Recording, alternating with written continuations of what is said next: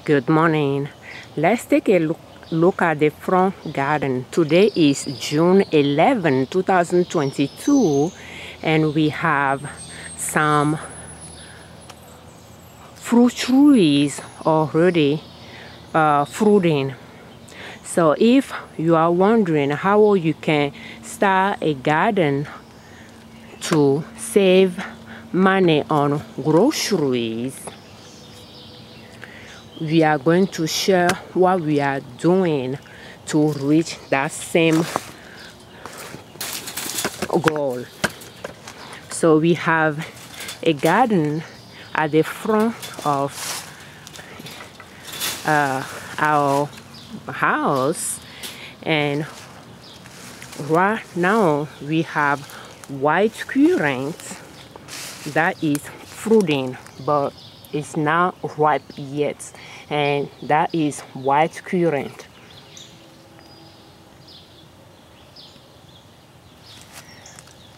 Close to it we have red currants.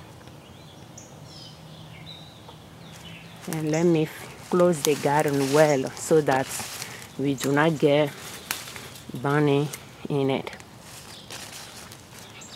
So we have red currants, and there are a lot of fruits growing. They are not ripe yet.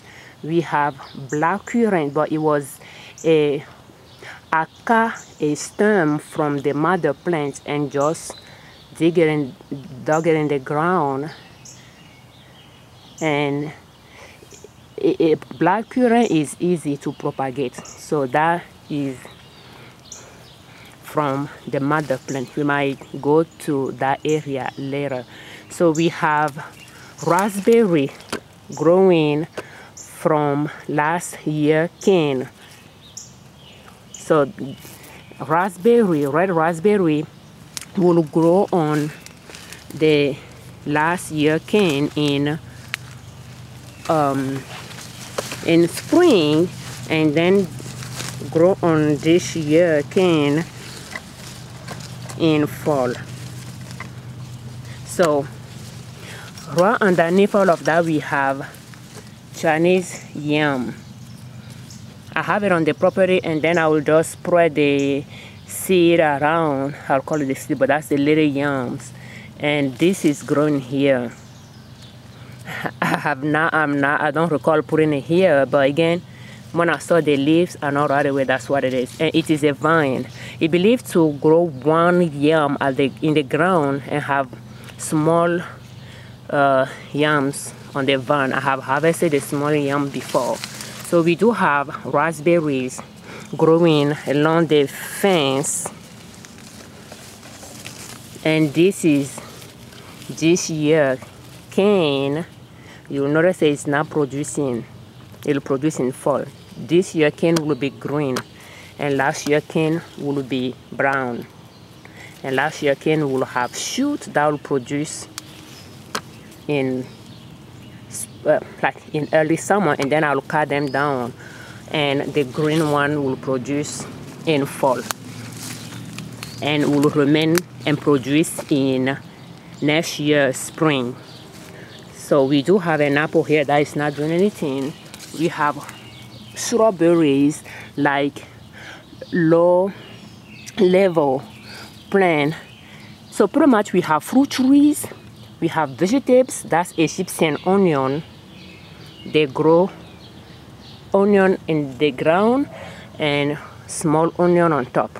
So I like to eat the leaves, and you have to harvest them early in spring, because once they start shooting the main stem that will hold the bubbles, they won't focus much attention on the leaves, and the leaves will just go this way. So yeah, you have to harvest them early.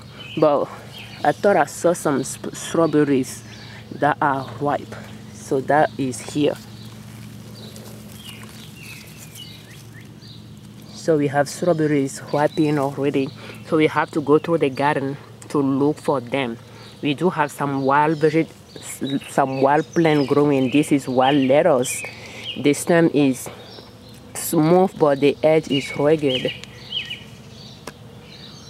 But let's go check fruit trees.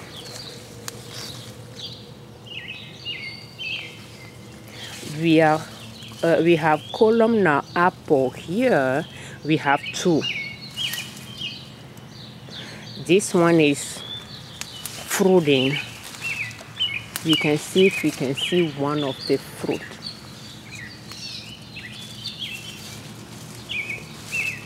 But we have a lot in the garden, so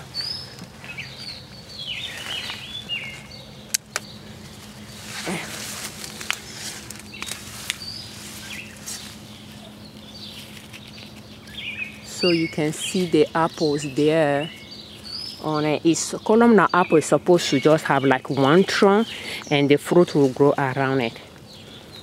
Doesn't make wide branches. So we have black currant here, and black currant is really taking the space here. And black currant that I have is like, doesn't really need a lot of care. So it's growing is 5 feet tall right now, and I will say it's quite wide as well. And it's not ripening yet. So we have strawberries that is ripening, and we have a lot of wild lettuce.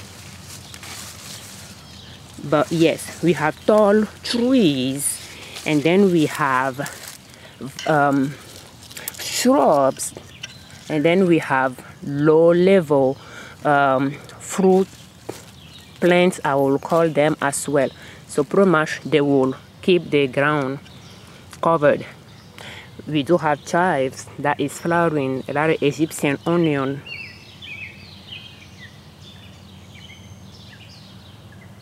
and sorrel that is flowering as well.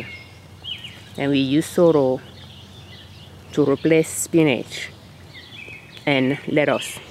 And this is parsnip that is flowering. Don't know why year I plant them and then I let them go to seed and let them fall back, and they have been in the ground ever since. So that strawberry is right there too. So I just had to come and with the kids and go through the garden and find them. Here we have honeyberry. So we have 2 plants. You need 2 plants for pollination, and they are pretty much at the edge of the garden. And I don't think they are known to be tall trees, but one of them is really, for the past 2 years, is really growing, and they are about 5 feet tall right now, and they are producing a lot for the past 2 years. The fruit will be green, and I noticed that the fruit on old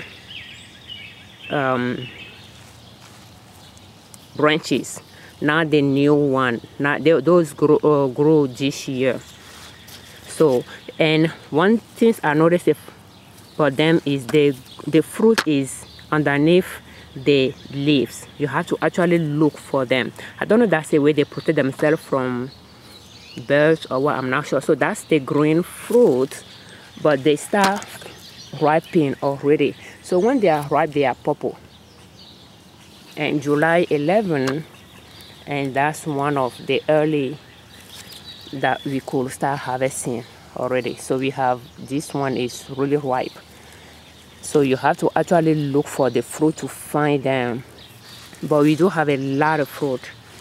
It's pretty much like looking from below up to see them.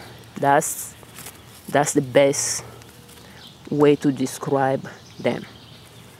And they are purplish, but I think they are known to be high in antioxidant that you'll find in blueberries. That's what gives them that color. So this one is the second one, and is ripe as well. So Next to our honey berries, we have Concord grape that is fruiting. Is this one the Concord grape? Yes, Concord grape that is fruiting, but it's not quite there yet. I should be able to find the tag for it.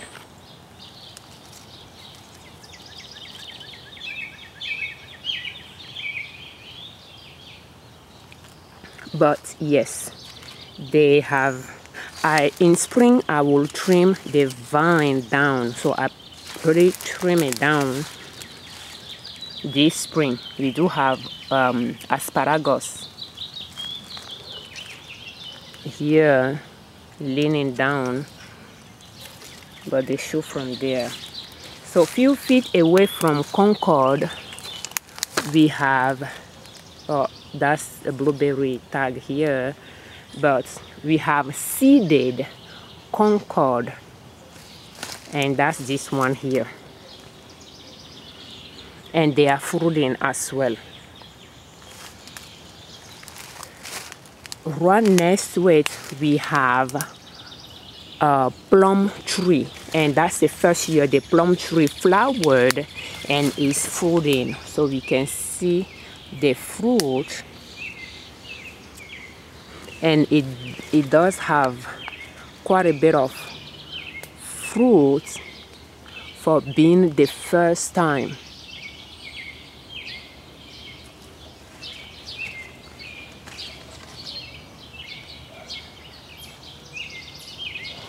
And the tree is not tall, maybe 10-11 feet tall.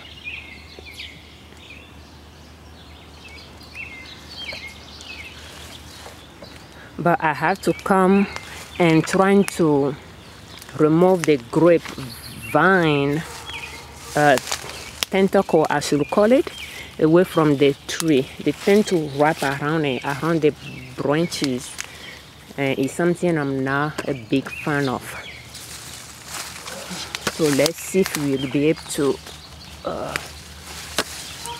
like to go that route, but we are just going to go back. But yes, can you start your own garden to save money in groceries? Yes, you can. You just have to know your way around it.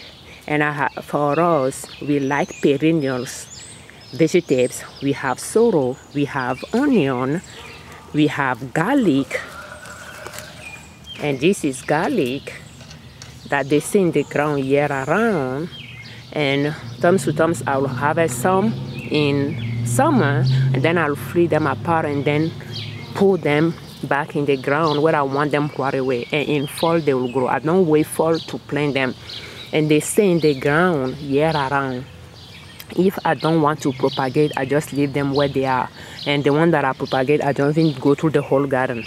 I just try to see where I have a large clump, and see if I can put some somewhere that I don't have them.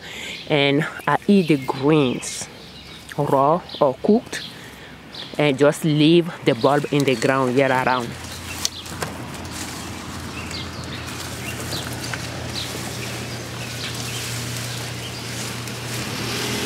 And you can plant fruit trees. Fruit trees take years to start producing, so it's good to put them in the garden early, and over time you won't have to purchase fruits from the grocery store. You just harvest your own and learn to preserve them for winter use.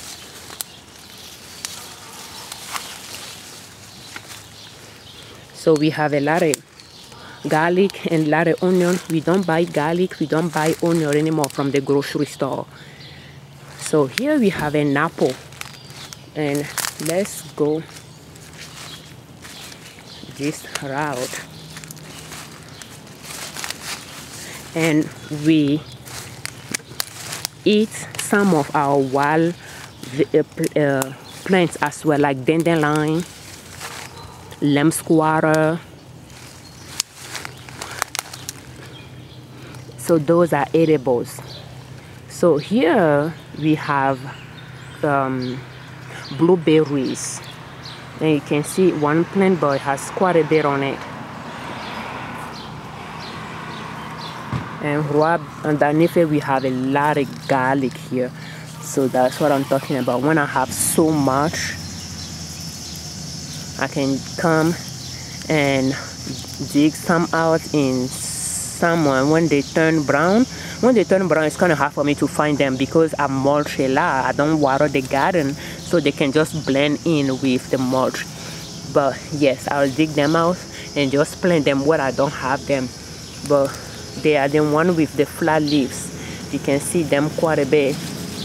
I have soft neck and hard neck, and this is a hard neck. It is ready to start shooting out. That will have bubbles at the top, the small garlic at the top. That's another one there as well. That will have small bubbles at the top, and they fall down and they will grow as well. So you can see the baby ones here, and the one that has been here for a while. So yeah, they are pretty much, you know, underneath the fruit trees. I don't plant fruit trees in one area, vegetables in there, in another area. I just plant them together, and this is parsnip. So we are, I don't know if you'll notice it, but we have, this is an apple tree, and the apple tree is called Wealthy Apple. And I purchased my fruit trees from Burnt Ridge and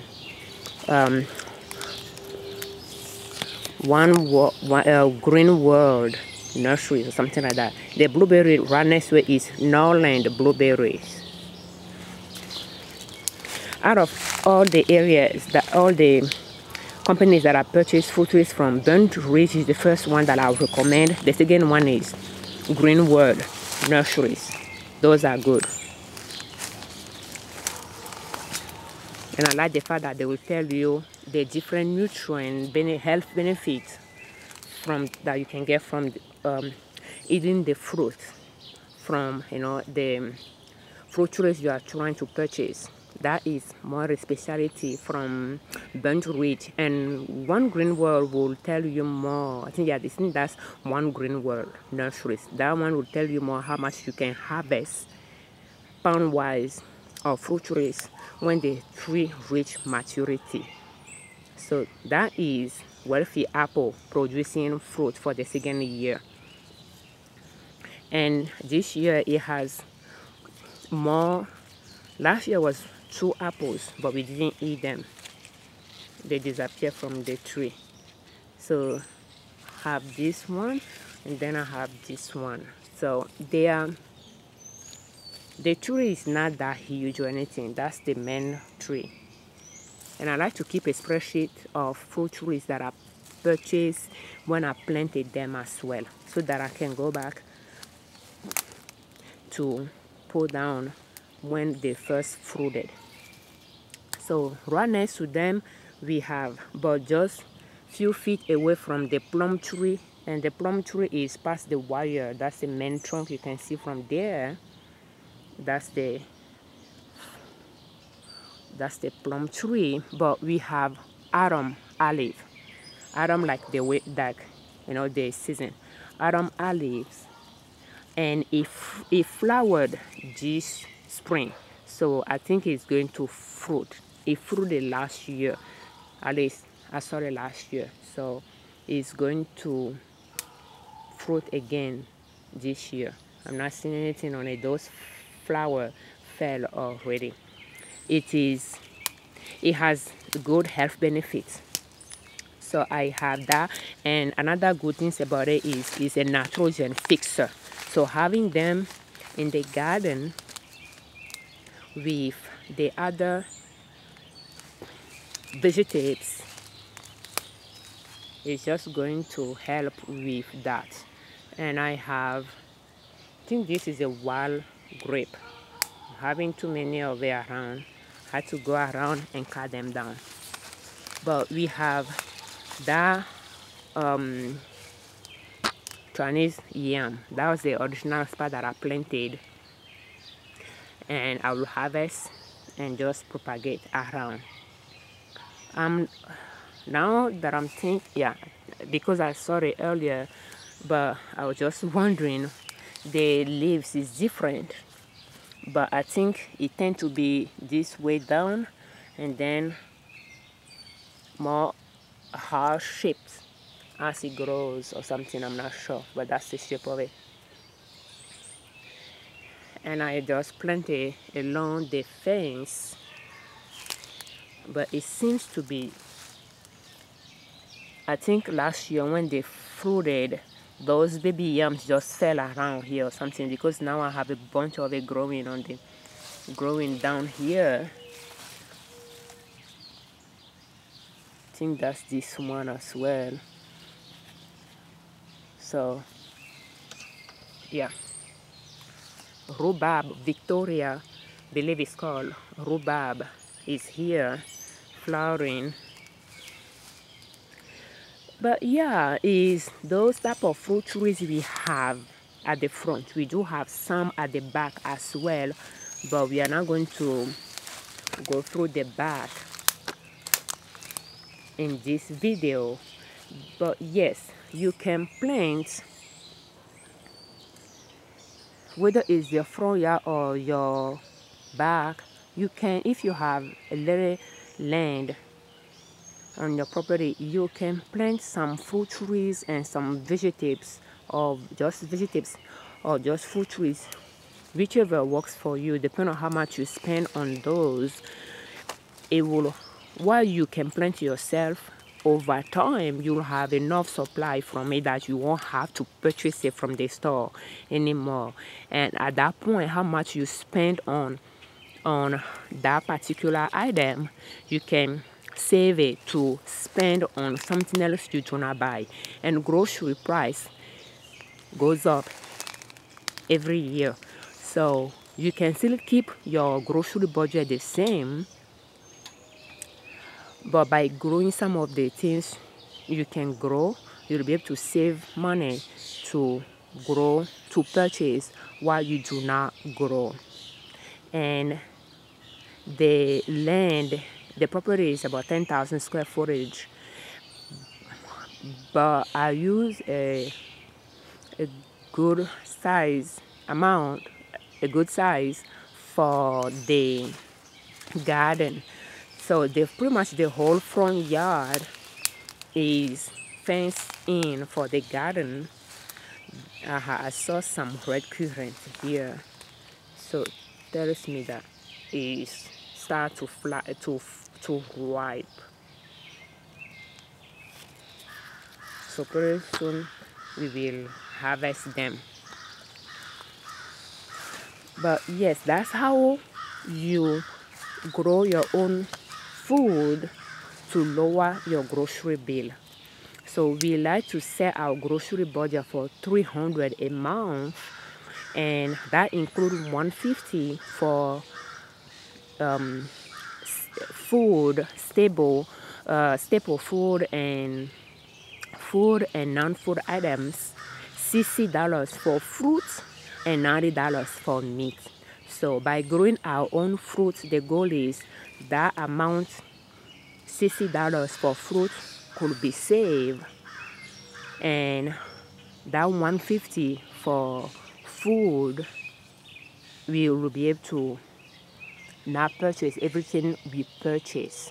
And right now we do not purchase spinach or lettuce, onion or garlic, because we have things in the garden to replace them for us.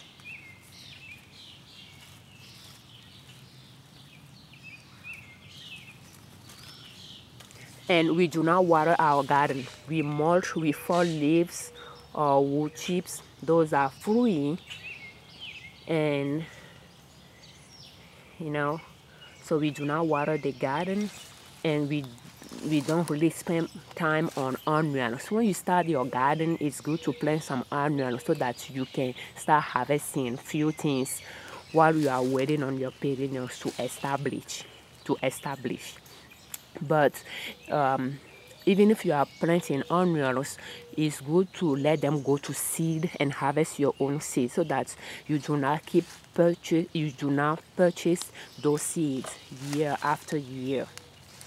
This is dandelion. We harvest them for eating, like lettuce or for cooking. So, and we have garlic mustard.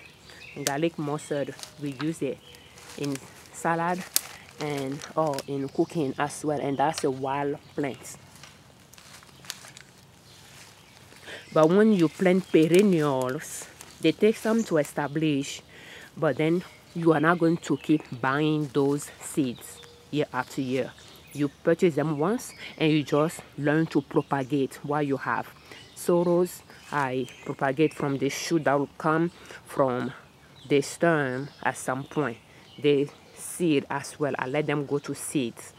And we have even the fruit trees. Some of them you'll be able to propagate, like the black currant. The mother plant is the one that I show you. The mother plant is somewhere there, right straight ahead, but I cut so many from it to plant around at the front and at the back. So that's the mother plant, and I planted one there, and the one that I showed you earlier by the white and red currants.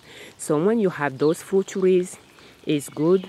They take years to produce, but you can plant strawberries, raspberries, and blackberry. This is blackberry, and it's going to fruit this year. You can see all those fruit on it. All those is going to flower, so it's going to fruit. So those will take about a year or two to start producing. So you can harvest some fruit from those while you are waiting on, you know, your fruit trees to start producing. So those are different layers of fruit trees you can introduce to your garden, and they have different time period to start producing. The berries will produce earlier than the fruit trees. They won't produce a lot of fruits unless you have a lot of them, but they will produce. And the fruit trees that tend to be tall will produce many pounds of fruit as well. So you have to think about the fruit trees, the fruit you purchase from the grocery store, so that you can introduce some of those trees in addition to the exotic ones that are hardy to your zone. That's how I introduce some currant, Acton olive, gummy, honey berries. You don't find them at the grocery store, but they have health benefits. And the honeyberry has about the same health benefit as blueberries, and they are doing well in my garden compared to blueberries that I have in my garden. And the Acton olive is known to have antioxidant that can prevent prostate cancer. And gummy, I think gummy is high in vitamin C or lycopene. I'm not sure. I'm not going to, but I think the same antioxidant you'll find in carrot, but I'm not sure. I have to look for it. But yes, and they are gummy and Acton olive. They are nitrogen fixed. I have gummy at the back and I have Acton olive at the front. So having them, you know, they fix nitrogen for the, you know, for the garden, for the vegetables and trees in the garden. So yeah, and it does take some money when you start. You wanted to fence the garden, it takes some money. You need to fence it from bunny and deers, and the fruit trees cost money, so you do not want bunny and deer to damage them for you. But yeah, once you get those done, over time you'll be able to harvest enough to break even and to make it worth having the garden, which means you will start really saving. And again, growing your own food, that will be the healthiest food you'll eat, because it doesn't take you long to just get out, harvest them, and go back in and serve yourself. So they are fresh, they are natural, and they are organic. We do not fertilize, we do not water, we do not use pesticide. They just grow natural. Thank you so much for watching. I'm Afiavi, Libraman, creator of YouTube, our Libraman Consulting L.L.C YouTube channel, and ninasoap.com, our blog. We are conscious about natural remedies as well. So we try to add some to the garden. That's where the elderberry comes to play. So we have about 2 varieties at the front and 2 varieties at the back. So those are medicinal. You can make syrup out of it, out of the fruit, can it, and have it for flu season in winter, for instance. And we have, the wild lettuce that I talked about, mentioned earlier. There is one that has back. The back is prickly compared to the edges, and that one is wild lettuce too, but I think that one is edible. But the one that I showed you before is medicinal. I think it's like a pain reliever. I have so many in the garden, but there seems to be one area of the garden than another, but that's this one. I have not searched it a lot, but it seems to be used for pain. So the back is soft, but it has the edges like that. Tend to look like